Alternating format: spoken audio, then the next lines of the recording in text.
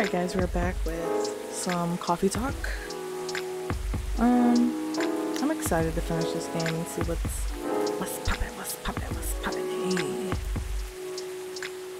Alright, October 3rd. It's my doggy's birthday.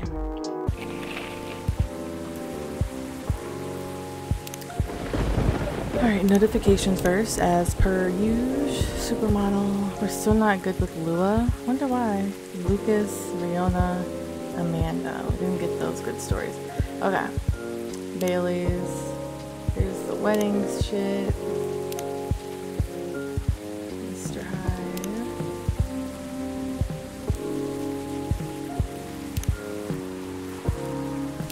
Alright. Silver. I think by the end of it, I'm in this industry for the love of it, and to keep having fun in the mindset will keep moving forward. Aqua, Myrtle, having someone you can connect with, especially within the same industry, is really something I'm glad for. Yep, okay. Somehow this feels like deja vu. Every day feels like deja vu here. Hey, welcome Officer Georgie. What's cracking? Aside from the thunder outside, that is. Yep, deja vu. What? Nothing. Everything is fine. I have everything I need to avoid another blackout. That's good news.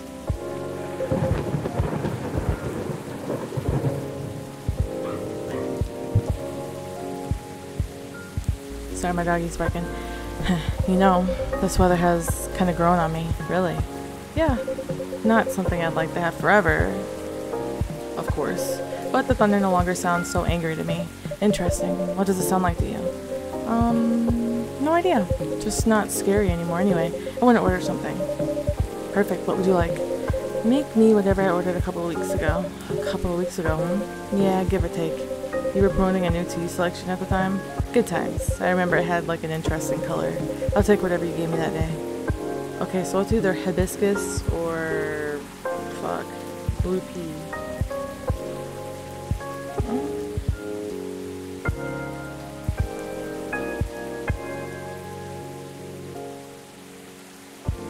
I don't remember what I made him.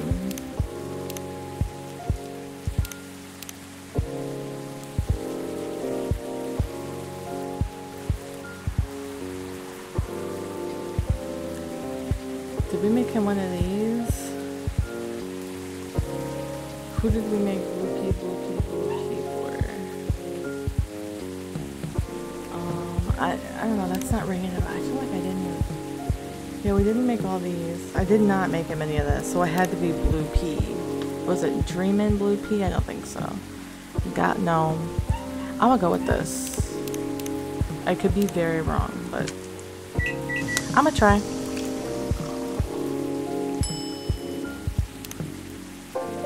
A couple of, I don't know what that word is for you, officer. What?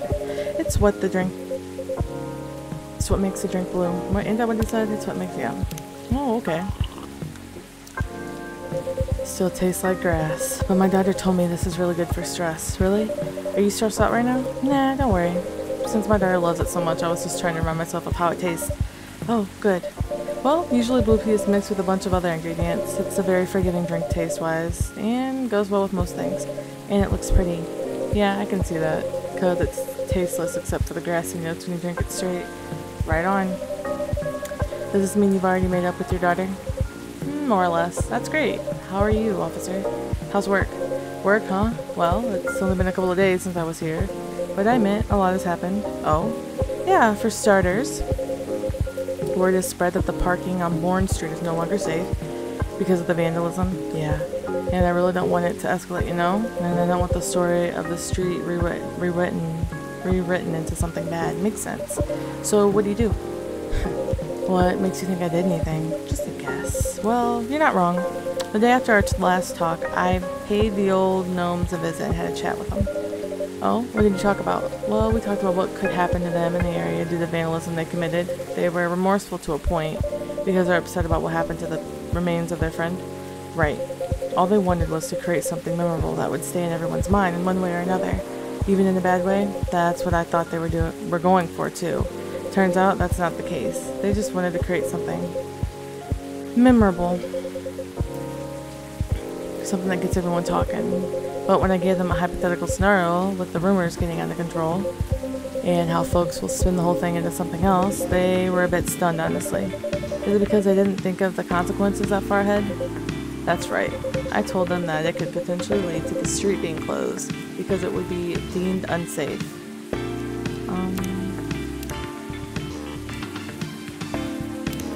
Sorry, I wasn't feeling that music. Or maybe even rebuilt into something completely different, which would effectively erase all trace of their friend. So they decided to stop right there, right then. Interesting. But you know, I got their need to keep the memory alive, but even if what they did was a bit misguided, I understood. Still, what they did was not the way to go about it. And honestly, I'm still trying to wrap my head around all this memory stuff. Shows that I, and the world, probably needs to learn a lot more about fairy folk in general. I agree. So, what did you do next? Did you arrest them? No. All I did that day was chat with them because I wanted a clearer picture on everything, including the old fairy market and all. I also shared the story about my grandpop. In the end, they said whatever I decide to do, they'll accept. So I went home. I see. You know, my daughter asked what happened. Now, since she gave me good advice on the case and everything, I told her the whole story about the streets, about the tree. Wow, that's really everything. Anyhow, after our talk, I guess she started looking into the fairy folk history, and in one of those videos she did, I have no clue what to call them. They're videos of herself packing orders while talking about stuff. Ah, I see. I reposted it on my Tamagotchi a couple days ago. Ah, I see. She basically talked to her viewers about what happened into the video. About your case? No. Only things she learned on her own. Got it. That's great though. You never know, maybe through a video, curiosity will spread, get everyone wondering about this piece of disappearing history. You're right. And who knows what the future holds. Oh, haven't seen him in a while. Lucas is in the house, yo. Hey. What's up? And you, Pops, how goes it? All good. You're in high spirits, aren't you? Always. Anyway, Pops, what's shaking? I think I should be the one asking you that. What's with all the excess energy? You're right, and I probably should explain, but first... Dear Nori, may I put in an order? You may. I'd like a blue pea latte with super cool latte art on top. Blue pea latte. Blue pea, milk, and milk. Through it.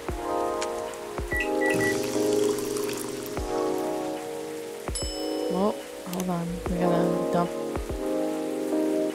all this milk in here. It's not even a lot of milk. I don't think it is.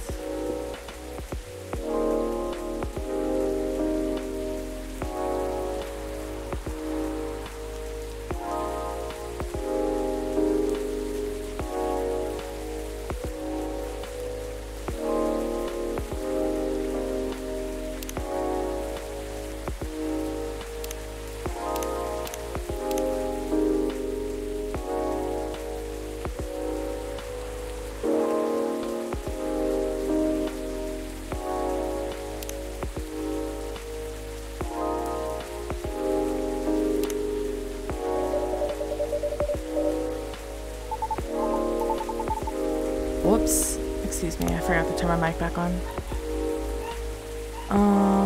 A cup of blue latte with the masterpiece on it for you, sir. Masterpiece, eh? I like your confidence. Anyway, cheers. Did he not like it? Nice, thanks, Nori. So what's up, kid? All's well, Pops. I'm waiting for the lady to arrive. Oh, so Miss Rona's coming? Yep, she should be here soon. The last couple of days have been really intense for us. In fact, I didn't sleep at all until last night. Oh, why? Let's just say we've been busy cooking up stuff. Tis. What is it? I know you're a hustler, kid. Your schedule's probably not like everyone else's, but I hope you won't drag others into your unhealthy habits unnecessarily. Although I know next to nothing about Banshee biology. Doesn't she do late night deliveries? Oh? Sometimes she does deliveries until morning. Then never mind, kid. Forget what I said earlier. Phew. I was like, oh man, what stupid thing did I do this time? Nah, I was just pulling your leg. You're both adults. I was just playing around as the nosy and annoying old guy. Still, it's good that you guys are talking. Especially considering what happened the first time you two met. Yeah, no kidding. That's what I mean by doing stupid things too. Sometimes I don't slow down enough to see the forest for the trees, you know? It happens. As long as you're aware of it and take a step back from time to time. Yep.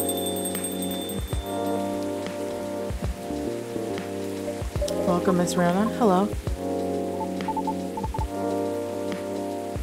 Lady, finally you're here. Good evening, miss. Hi, everyone. Was the traffic bad for you? No, not at all. I had to deliver something before I came. That's why I'm a bit late.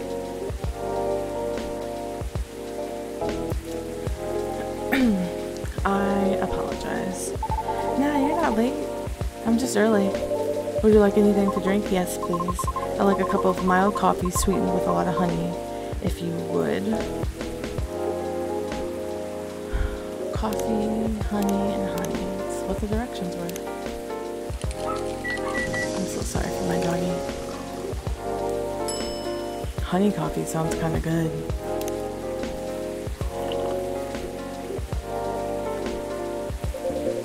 That's what I used to order back in the day. Really? So what's really been happening with you two? The kids stayed up for days for something apparently. Does that include you as well? Yes, but those are just my regular working hours. See? And I thought we were done talking about it. Pops, what the heck? I'm not done playing the role of annoying and nosy old guy, that's all. Jeez. Anyway, the truth is, me and the lady have been discussing the show's format. Oh? How goes it so far? We're almost there, right? I think. Yes. We've been discussing it quite intensely the past couple of days. We're at a point where things are beginning to take a shape. But it's just not quite there. But almost. That's why I've been staying up late organizing all the ideas into a deck. We're making a new show proposal to pitch to my team. Are you two going to work together then? In a way, yes. It is my intention to act as Lucas's guide to the city, and I'm going to have him drive too sometimes. Yeah, I don't want her to always drive me around. But I might need some time to get used to driving again, is that okay? Of course. My suggestion would be for us to drive across the Evergreen Point Bridge. On days when there's less traffic, when the sun is out. It will make you feel good, and I'm sure of it.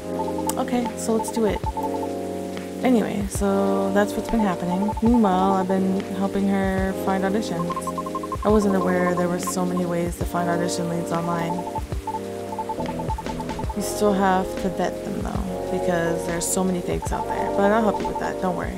Okay, well, all sounds good, y'all. I wish you the best of luck. Thank you.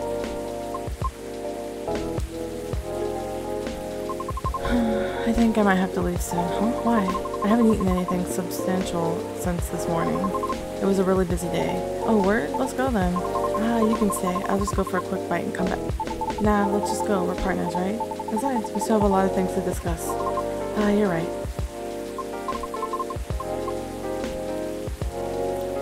Okay, if you're fine with it, I think it's time for us to go. I mean, for me. Roger that, let's get going then. See you later, Pops. Good luck with everything. You too. Bye, Nori. See you again soon. Goodbye.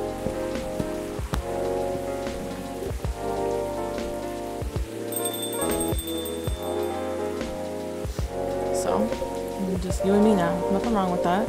I have to go soon though, duty calls. Sure. Well, I'll be. Hello, Nori. How are you? Freya. Hey, Miss Greenhair. Hey, officer. Long time no see. I heard you've been going around the world, huh? Around the world is a bit much. I've been somewhere. I'm glad to see you here, Freya. Well, as much as I'd like to stay and chat, duty calls. Aw, that sucks. I missed you. Well, see you later then, Georgie. Yeah. Don't forget to tell Nora the truth, okay? Well, later, Nora. I will. Let me move over there. So, my buddy, my pal, my good friend, Nori, what's up? Why didn't you tell me you were coming? Before you start blaming me, it was a last minute thing. You and I didn't know I would be back so soon. So what made you return sooner than expected? Well, maybe I'll tell you after a drink. Hey, do you remember my first order ever? Espresso? Yep, you have a good memory. The first time I was here, it was raining as hard as it is now, and I thought nothing was open anymore until I saw your shop. Your espresso was one of the best coffees I've ever had. Thank you. One espresso for me, please. Coffee, coffee, coffee.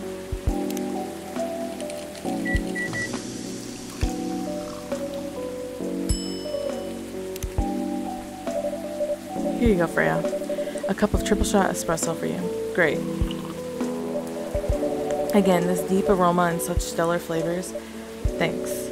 So, mind telling me why Officer Georgie said what he said? Which part? Something about telling me the truth? Ah, well, about that. Okay. I'm leaving for a writer's residence soon, and it's really, really far away. What? I know. It was impulsive. It was something I did in a whim. I know. Me and my old buddy sent the application form in like last month, not really expecting anything, but we got accepted, and somehow it's for this year's rotation, which means I need to pack and get ready really soon. It's not a scam, is it? Of course not. How long is it going to be for? I don't know, probably a few months.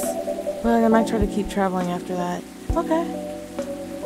Nori, are you sad? Nope. Don't be sad while I'm gone. Okay? I said I'm not sad. Don't. Anyway, tell me what's been happening all this time I've been gone. There should be a lot of juicy stories waiting for me, right? Oh, you have no idea. Spill it. Everything. Alright. So it started around 2 weeks ago.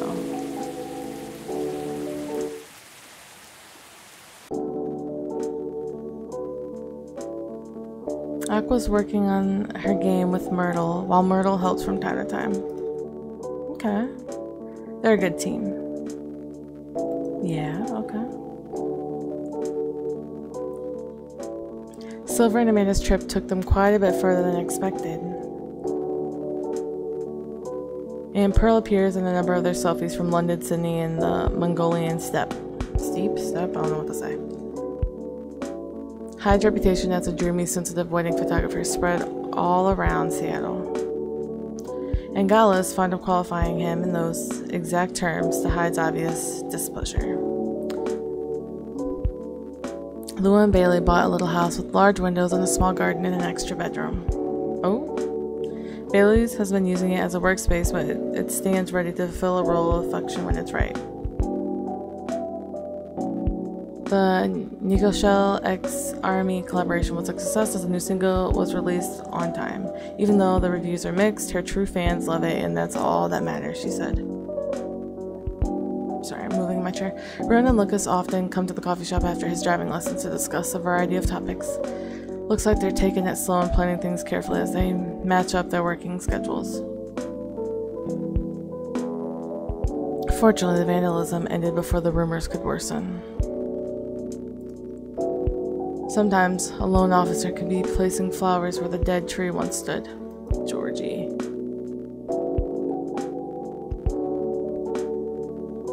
Well, that's it, everybody. That's the end of Coffee Talk. Episode 2, Hibiscus and Butterflies. I said flowers. But, yeah, guys, thank you for listening, and I'm glad we finished this up. And, I'll catch y'all real soon.